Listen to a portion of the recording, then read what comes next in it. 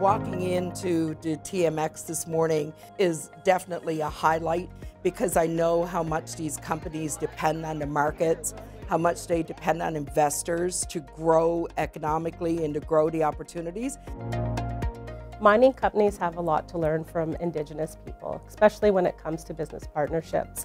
We have so much to offer, especially when you get to know a First Nation. Not only are you being invited into a community, you start to become a part of a family.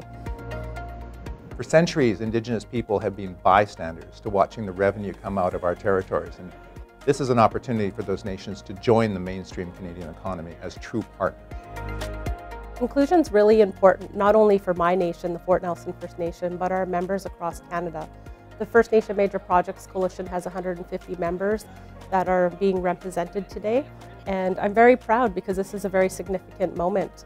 A lot of our members want to have equity in major projects, and I think this, is a very big milestone for all of us.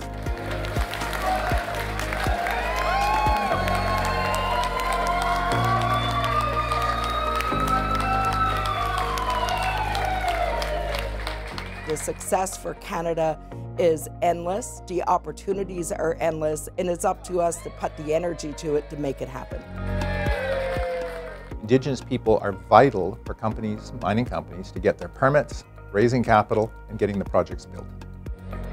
It really makes me excited because a lot of people are really understanding how important it is for First Nations to be a part of the equation, and how if we come together, we can do this in a way that fast-tracks projects, get shovels in the ground, ensure that these projects are built on time and on budget.